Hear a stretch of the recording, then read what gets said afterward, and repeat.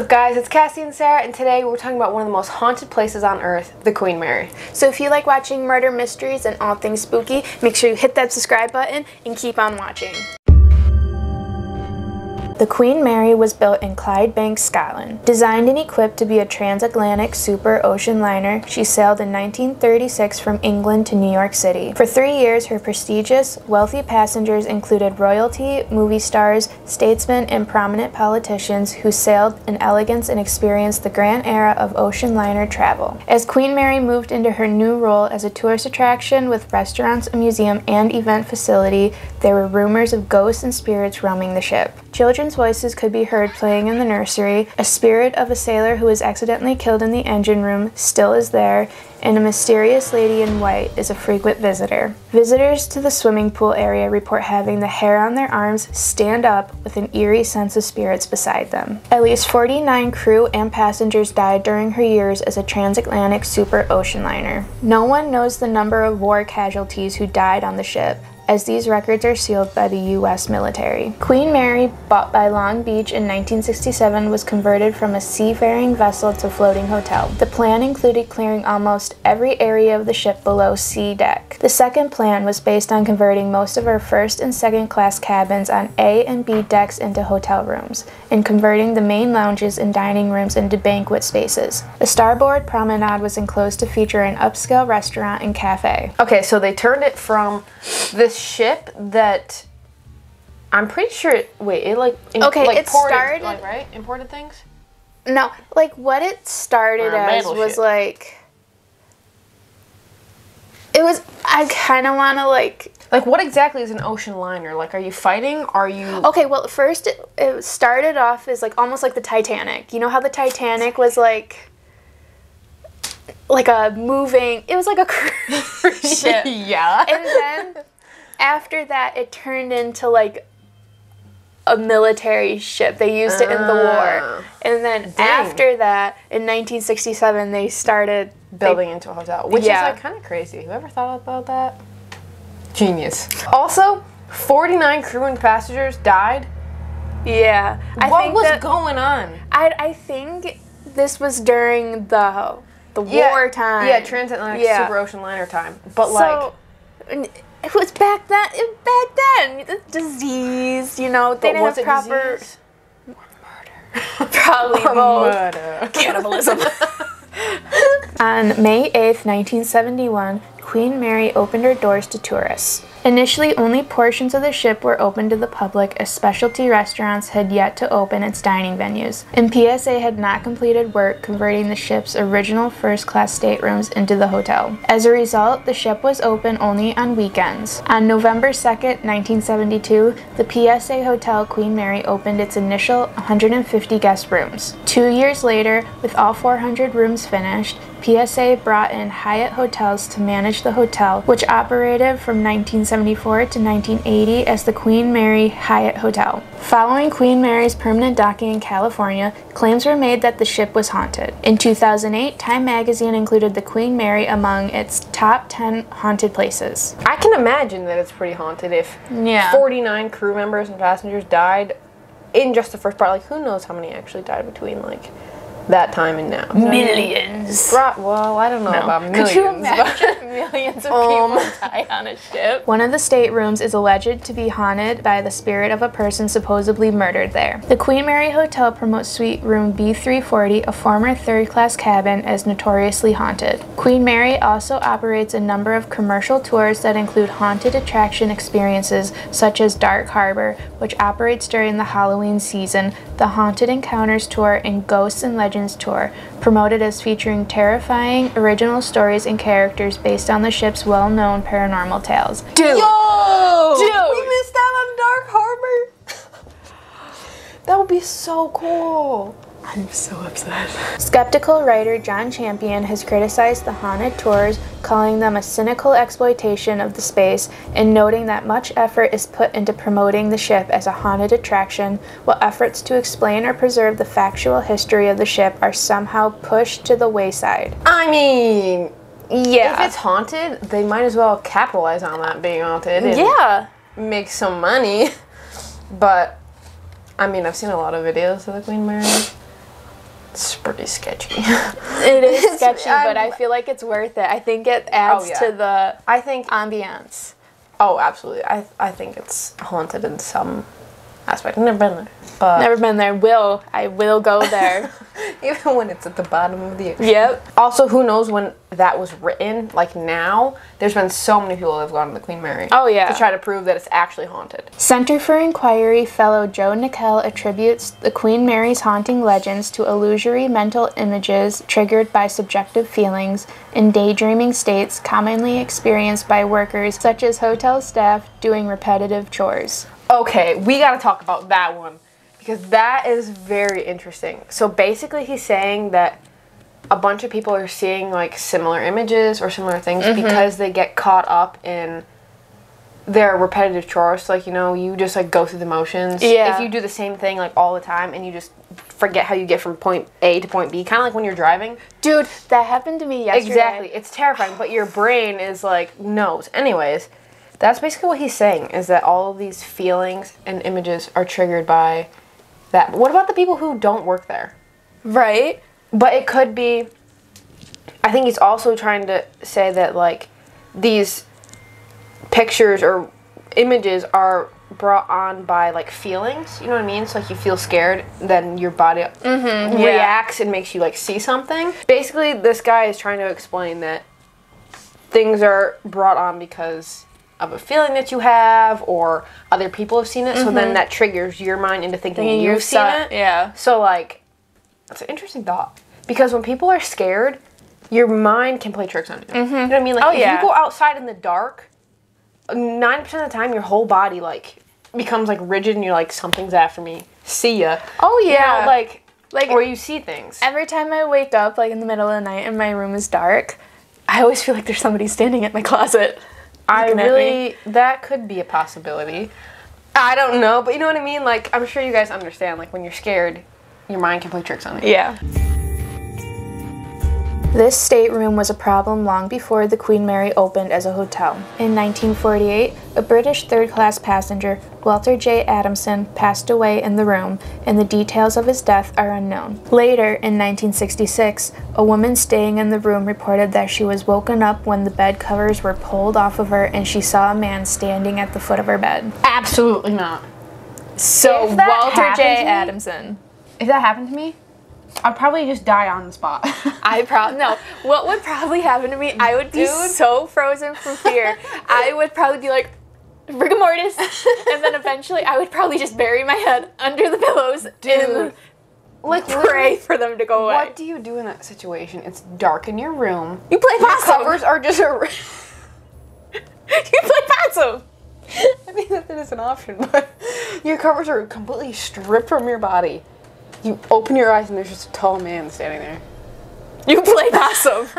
She screamed and rang for the steward, but the man apparently vanished into thin air. Years later, guests staying in the room have reported hearing someone knocking on the door in the middle of the night and seeing bathroom lights mysteriously turn on. Even the hotel's maid started complaining that they would find the bathroom water running even when no one had stayed in the room for days, and one reported that the bed covers were pulled off right after she put them on. The room was closed to guests for many years, but it has since reopened for anyone looking for an evening of creepy fun. Easily the creepiest of the Queen Mary's onboard deaths, legend has it that someone murdered a young woman named Dana and her family in room B474. The killer strangled Dana's little sister and mother on the bed and then shot Dana to death in the bathroom. Dana's spirit can be found lurking with the other ghostly children on the second-class pool and sometimes joins Grumpy and John Henry in the boiler room. I saw that it was thought that Dana's death was a result of her father. Because it doesn't mention her father. Yeah, it doesn't, so I could believe it. So either the father wasn't there, not in the picture, or just wasn't there. But I saw something that it was thought of that her father murdered the entire family. Which is sketchy. Why would you... Maybe the ships drove him crazy, maybe seeing things, and he's like, I gotta make sure my family's safe. Or he just lost it and he thought that his family were like bad people or something. In 1989, 2 women were sent to clean the lounge for a VIP reception. When they entered the room, they found a passenger sitting on a chair in the middle of the dance floor who didn't say a word. When a 3rd woman came in to help with the cleaning, she remarked that the passenger was staring and asked her to move. As the employees started to call security, the passenger faded right in front of them, a feat all 3 women reported seeing at the same time. And could you imagine, so the ballroom is like this big, wide open space. You walk in, and there's someone just sitting on a chair, like not talking, not moving. This being thing must have looked like 100% real, like a real solid person. Yeah. It kind of reminds me of like the Bell Witch or whatever. Literally. Like, I mean, yeah, obviously it had to look like real enough. And for all 3 women to see it? That's pretty crazy. Unless they were all drugged. This now abandoned pool on board was once the epitome of luxury with an illuminated fountain, a mother-of-pearl ceiling, and elaborate mosaic tiles. The pool is no longer in use because of California code issues, but that doesn't stop it from being one of the hotbeds of paranormal activity on the ship. People have reported seeing a number of ghosts here, including a young woman in a tennis skirt walking downstairs and disappearing behind a pillar, a woman in an old wedding gown next to the pool with a little boy in a suit, and a cloud of steam appeared out of nowhere along with a little girl in blue and white dress who disappeared in an instant. Perhaps it's little Jackie's tragic history that inspired her to stick around the haunted vessel. Jacqueline Torrent was 5 or 6 when she drowned in the ship's second-class pool, which is now the Royal Theater. Visitors report hearing little Jackie splashing, calling for her parents, and even responding to questions when prompted. Some visitors believe that Jackie has a friend, Sarah, who drowned in the same pool in 1949. Could you, though, imagine, like, going to the Queen Mary and, like, obviously there's, like, this completely, like, empty pool area, and you hear a little girl, like, splashing in the water and, like, calling for mom and dad? And then just, like, no. What I find cool, though, is she responds to questions, like, I guess. Yeah. Like, you know how a lot of spirits, like, you can communicate with them through, like, devices, or sometimes even not, like, I mean, obviously she's maybe a good spirit if she's willing to. Maybe 5 or 6. She's probably like. That's pretty cool. Well, a lot of like kids like to make friends even when they're not supposed to. So that's cool. Grumpy is possibly one of the Queen Mary's most memorable ghosts. Also known as Grumpy the Growling Ghost, this spirit, whose actual identity is not known, is especially memorable because he tends to growl at visitors. Grumpy is said to lurk in a room under the stairs near the first-class swimming pool, and sometimes he joins John Henry in the boiler room. Dude, no! If I heard somebody growling at me, I'd be like, dude, could you imagine you're already probably scared out of your mind in this hotel? Next thing you know, you just hear like this vicious growl in your ear. I'd be like, hello? Can you imagine? We're just sitting at a table, like, eating dinner or whatever, and then, like, you just hear, like, a growl here, and I'd be like, did you just growl at me? Did you growl at me? And be like, and then I would politely set down my silverware, get up, and leave the hotel. I'd be like, where are you going? And you're like, I'm checking out. It's too much. Oh my gosh. But, like, I wonder if he's mean or just he likes to growl. Maybe that's the only way you can communicate. You know, like, sometimes you can hear, like, spirits, like, actually voice things. You hear others, like, knocking. Like, maybe that's his way of being able to communicate. Imagine the growl just being like, "Row." That'd be like...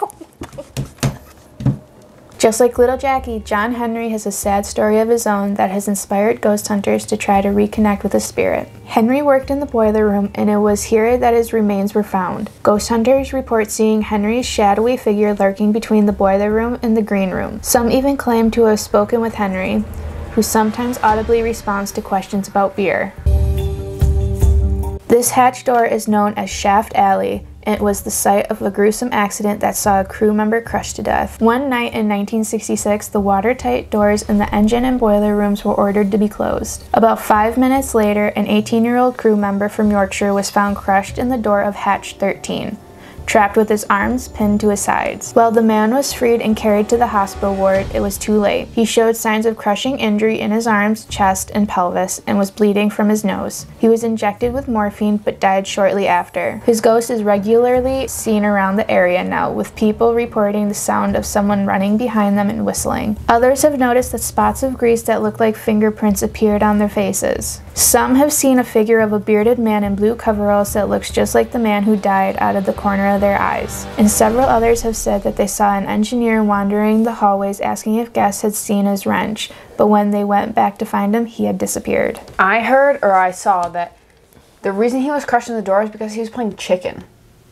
When the doors were ordered closed, they would try to run back and like force through the door before it would close on them. And that's how he got crushed. He got caught. I could believe it. Yeah, me too. I mean, all those crewmen were probably bored. Yeah. So that was like a game that they made up. And so he just didn't make it through. But my next question is, how were his arms pinned to his side? Like, how do you get in a door where your arms are like this? You know what I mean? Like, the door, I think, swings shut or slides shut. If like this way?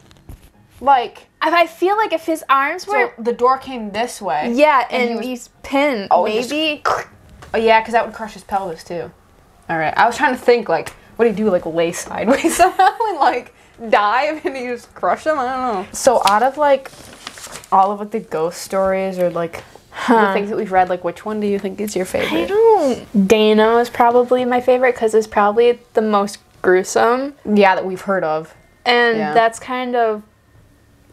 I don't want to say what I'm into, but like what it tends to make the stories more like interesting. Yeah, I think mine's probably had Store 13, just because like he was probably just trying to have some fun, playing chicken. You know, like I just think it's really interesting. Yeah, and I feel Hatch sad. Yeah, 13. Grumpy's the funniest. I don't want to say not funny because it's sad that somebody died and stuff. But the fact that he's like growling. Yeah, it probably doesn't sound like that. Could you imagine if you could see him? He's just like This is our story of the Queen Mary. It doesn't go like too much in depth. Like we talked about what it was, but I feel like for us we mainly wanted to focus on like the ghosts and like some of the rooms. Yeah, there's a lot more that has gone into it. There's a lot of other people that have done like videos going there and capturing things. But we just want to kind of like do the overall sort of and put in some like interesting pieces. Yeah. Let us know down below which one that you guys think is most interesting. Like, do you find the rooms being haunted the most interesting? Yeah. Do you think that someone, whether it was Dana or John Henry or Grumpy, whatever, let us know down below which one you like the best. Let us know if you like this video because we like it a lot. It's someplace we've always wanted to go to. And maybe if we're lucky and it doesn't shut down completely forever, we could go in the future. Yeah. Make sure you hit that subscribe button. Turn on your post notifications. Yo. Follow us on social media down in the description below. Oh, I'm sorry. Hit that like button. It lets us know if you're liking our content, if you're liking this video. There's so many video choices to pick from. So when you guys like our videos, it lets us know, like, if we're going in the right direction, like, or if we're not going in the right direction. We will see you guys next Friday. Peace.